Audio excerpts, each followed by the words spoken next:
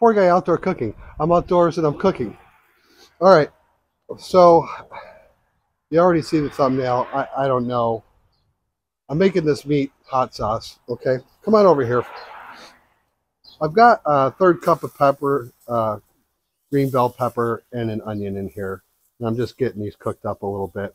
So this video is about this meat hot sauce, ground beef, for better words, which I got this recipe from my mother in Rochester, New York. Now, there was a restaurant there in Seabreeze, New York, which is just right between Lake Ontario and Irondequoit Bay.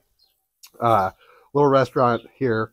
They're developed this hot sauce, this meat hot sauce, and it's similar to what they call, I guess, Cincinnati chili, although I've never had it, so I don't know. So there's a third cup of green bell pepper and a third cup of onion, and underneath here, I've already went ahead and cooked up some ground beef, 80-20. That's a pound of it. So the thumbnail, I think right now, even though you know it and I don't, I'm going to go ahead and just share the recipe, because to take a thumbnail of a hot sauce, I don't know, it's just not really going to work. So, but here's the recipe, if I can remember correctly. So you got your pound of ground beef, 80-20. I drained off some of the excess fat off that. There's your onion and your pepper. These are teaspoons right here. A teaspoon of onion salt, a teaspoon of garlic salt, a teaspoon of chili powder. That's 15 ounces of tomato sauce, and these are tablespoons, which gives it a unique flavor: allspice, paprika, red pepper flakes, Worcestershire sauce. And over here is 1 quart of, oh, hi, Kevin. Hi, Kevin. 1 quart of warm water, although by the time this is done, it probably won't be warm. I don't think it makes that much of a difference. So, yeah, okay. So I think these onions and peppers are good for now. I'm going to go ahead and add my tomato sauce. 15 ounces. And we're doing this all in this nice little Dutch oven that I have. Let's get that kind of incorporated in there. Okay. Yeah, that's a good idea, honey. Thank you. I got Dawn recording me as always. And now I'm going to start with the dry ingredients. Let me take off these clumsy gloves for now. Okay. Here's our onion salt. Whoop. Our garlic salt. And our chili powder. Those are all teaspoons. Get that mixed in there a little bit. So this hot sauce, right? It's something that I grew up with in Seabreeze, New York, Irondequoit, New York. Now, if the Root Boy's watching, this is a similar meat hot sauce that we would use, or Nick Tahoe's would use, on a garbage plate. Now, let's go with the allspice. This is a tablespoon. The paprika, red pepper flakes, these are all tablespoons, and a tablespoon of Worcestershire. And that's how you say it, Worcestershire. It's not that difficult. So there's a restaurant called Nick Tahoe's in Rochester, New York, that has a garbage plate. Now, I did a video on this, but I don't think I really went into detail on how I actually prepared this meat hot sauce that goes on top of it. And by the way, we're having garbage plates for supper. So if you care to see what a garbage plate is and you don't know, feel free to watch that video. And then, like I said, Sal over at the Root Boy Cooks, he has a video on a garbage plate too. So you might want to go and give those a look if you haven't seen them. Now, I thought it would be interesting to share this recipe because this is a regional thing. It's not too familiar across the country. So my friends up in the Pacific Northwest and California and Texas and Arkansas, you all know who I'm talking about. You may not be familiar with this. And then we have folks in Iowa that watch us, and Colorado. Yeah, this is an interesting. Now you can do whatever you want with this hot sauce. And let's get our water.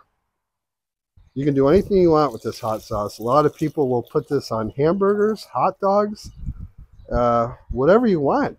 Go good on French fries, baked potato. It's really delicious. It's not over the top hot, but it has a good kick to it. Now look at, it's really that simple. So now what we have to do, and you're thinking, wow, look at that poor guy. That's crazy. It's so runny. You're going to simmer this for at least 2 hours.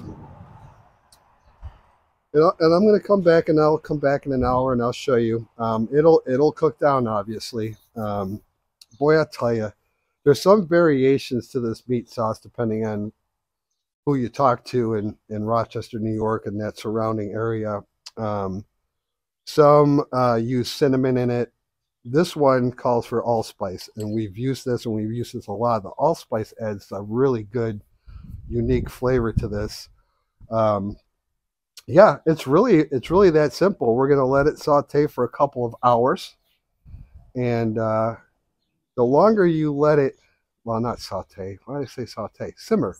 Yeah, we're gonna let it simmer for a couple of hours, and it'll thicken up, and it is so good. Everybody in the family just loves it. And we're going to have this for dinner. We're going to make our own garbage plates, our version of them, for supper. Again, if you haven't seen that video and you're interested in something like that, feel free to check through one of PoorGuy's videos and look up garbage plate, Rochester garbage plate.